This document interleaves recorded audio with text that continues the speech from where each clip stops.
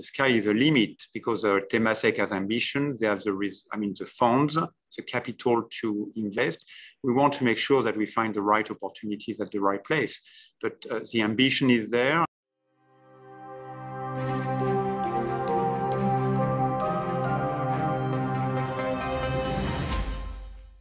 Hello and welcome to the latest edition of the EW Sessions. I'm really delighted today to be joined by an old friend who we've met in various different parts of the world, but is now based in Singapore.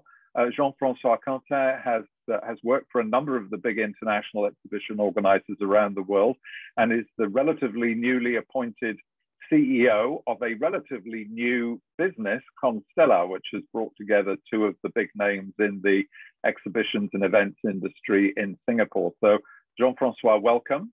And maybe you could start off by just telling us what is Constellar and what's Constellar today, and what's your hope as the new CEO that Constellar might look like in, say, 2 to 3 years' time?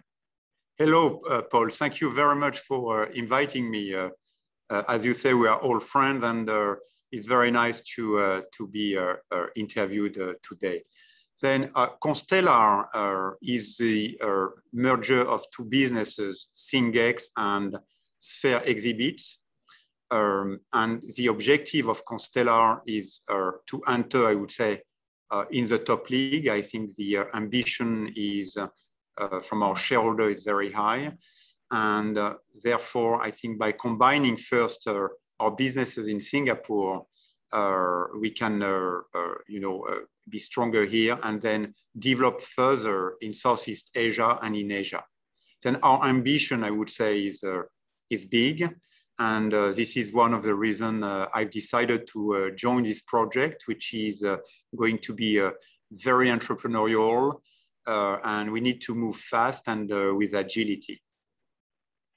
It sounds very exciting. Now, where in the world do you expect Constellar will be focusing its activities? It's primarily a Singapore-based business at the moment, but I think if your ambitions are to be met, you're obviously going to have to look perhaps to other parts of the world as well. So where do you think the business will be developing? I think the Constellar is already present in 5 countries, and we want to in Southeast Asia and Asia, Malaysia, Indonesia, Singapore, a bit in China and India. And our ambition is to be much stronger in Southeast Asia and in Asia, which is where we are geographically. Then I think you need to be strong in your geography before you expand. It doesn't mean that if there were an opportunity to expand that we wouldn't look at it, but I'm going to most likely put focus and resources in Southeast Asia and Asia to look at opportunities. Having said that, I think we also have, as part of Singapore, let's say, a platform, we want to be the reference partner in the future for Southeast Asia.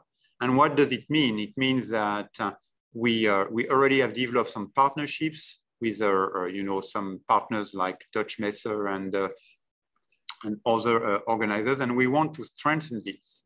We want to be the reference partner in the future, developing a joint venture on, I would say, on an equal basis, meaning 50-50, and therefore bringing some intelligence, know-how, technology together so that we can address the markets. And then it's one of our ambitions. Obviously, I think we are very strong in Singapore, and we are going to develop as well C-level events, because I think we are ideally placed to support the development of C-level events in Singapore. It sort of makes sense that would be the sort of business that would be very well suited to Singapore. What difference would that make? I mean, what sort of skills and resources would you need to add into the business to make it more effective at attracting and running those sorts of C-level events you're talking about?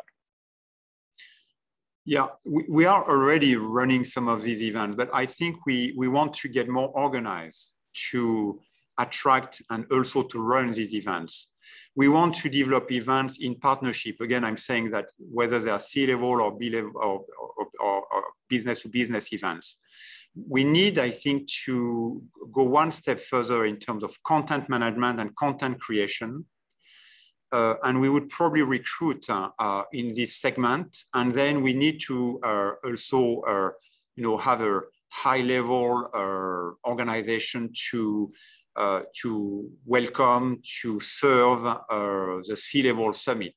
Then we will just reinforce our team. We already have a team in place, but I think we'll reinforce our team mostly certainly in a skill set for managing C-level events and content creation.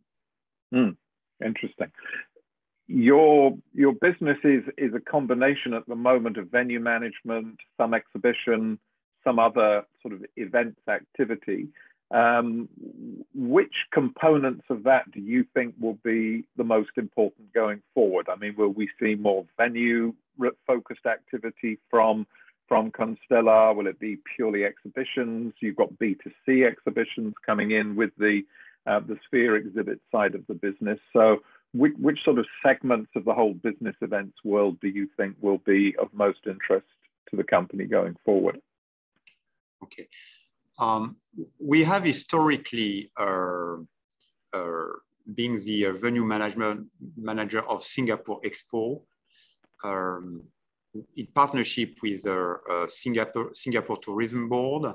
And we have been managing the venue and developing the venue and the offer since 1999. And then these are pillar of, I would say, Singex, ex-Singex of Constellar venue today will remain. And we will continue to serve our customers and to serve the market with the venue. But in the future, our Constellar strategy will be more Constellar markets, which will be serving the B2B and C-level and B2C space.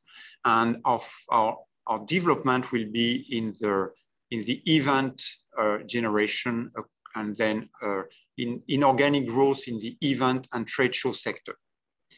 We are also contemplating, I think, as part of our strategy to also look at marketplaces, digital marketplaces that we could potentially acquire and then potentially also use these marketplaces to develop event in the region. But to go from, let's say, to go from a $90 million, $80 million company pre-COVID to more than $200 million, you need to multiply by 3. And therefore, it means that we will have to go through external growth and inorganic growth in the future. Excellent. Well, we'll come back in a minute to that ambitious target of tripling the size of the business. But just before we talk a bit about that, you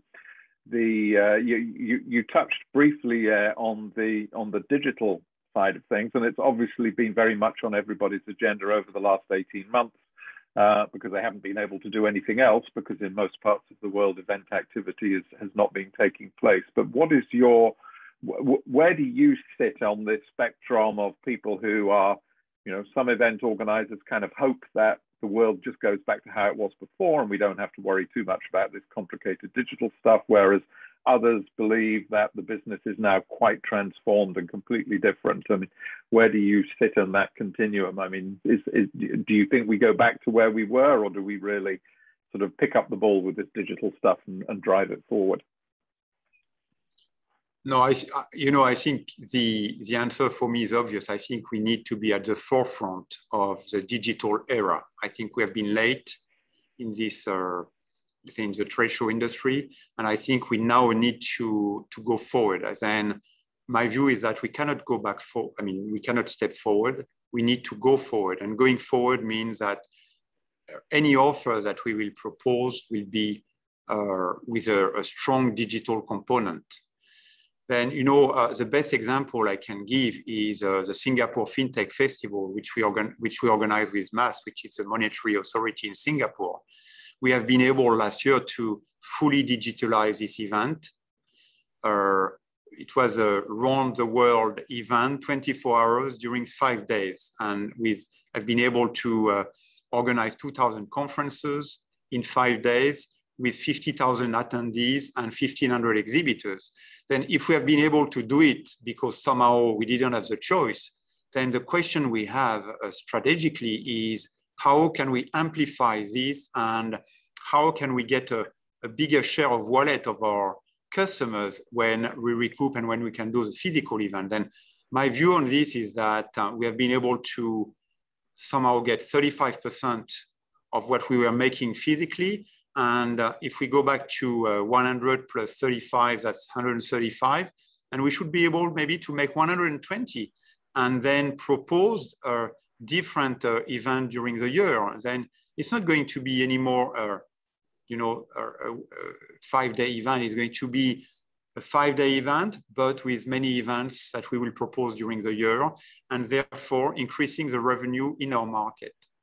Yeah, you're the first CEO I've spoken to who's been brave enough to actually put a number on the growth opportunity that comes from the digital to. So we'll see, but it's.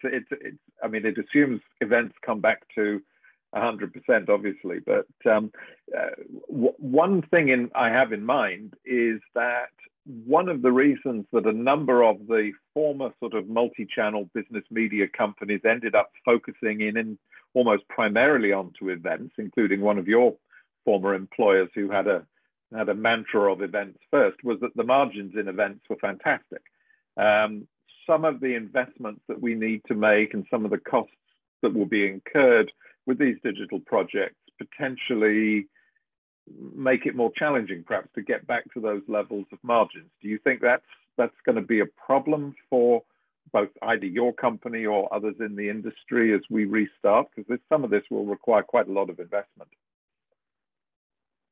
I think it's a very good question. I think our industry has been juicy, I would say, for many years, and I think we need now to think probably differently.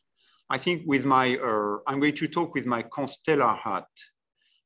We have, and I think this is also why I think it's very good to be part of this project, is that we have a long-term view on things. Then you need to do the right things for your business and for your markets. And therefore, I think we have to do investment. And if we want to have a different value proposition, you need to do investment. And unlike maybe the big players willing very often to have a short return on investment, then we can look at it by saying, how are we going to serve better our communities?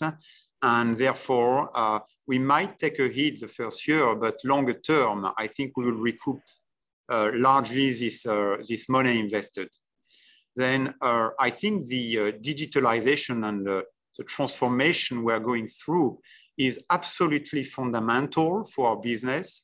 And I think we can also, grab some money from our community in the future, because they are ready to pay as well. If you have the right offer, I think the question is often to get the right offer for your customers.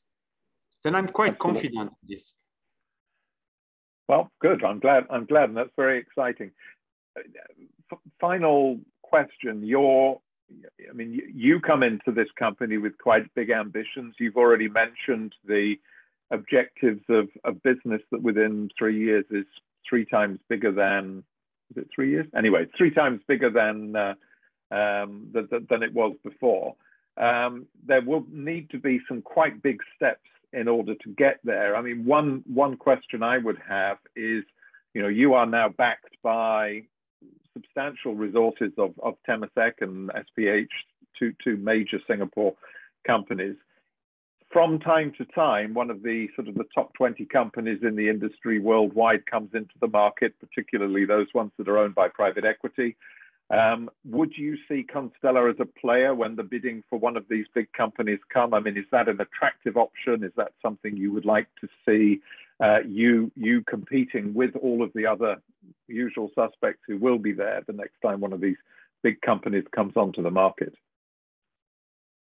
Yeah, the answer is yes. We want to position ourselves as part of the potential bidders, if we can speak about bids. But we want to position, and I think the ambition of m.i.c.e is to really enter strongly in this market. Then Constellar is obviously going to be their vehicle to do this investment, and therefore, if there's a good opportunity at the right price, then we would obviously turn to m.i.c.e and seek obviously funding to get into the picture. Then somehow I think the sky is the limit, because m.i.c.e has ambitions. They have the funds, the capital to invest. We want to make sure that we find the right opportunities at the right place. But the ambition is there, and obviously, if we want to go from, I would say, within 5 years, from where we are to enter the top 20, then obviously that can go through some major acquisitions. It could be in one step, depending who is in the market. Absolutely. Jean-François Quentin, thank you so much for spending time with us today. I think you have taken on one of the most interesting and exciting jobs in the industry at the moment, to be honest, to take on a business with the ambition that you've described to us, and with a brief which you describe as the sky is the limit, is really perhaps one of those sort of once in a lifetime career opportunities. So we will be following very closely and with great interest how you do. But for now, thank you so much for your time today. It's really been a great pleasure chatting with you. Thank you very much, Paul, for giving me this opportunity.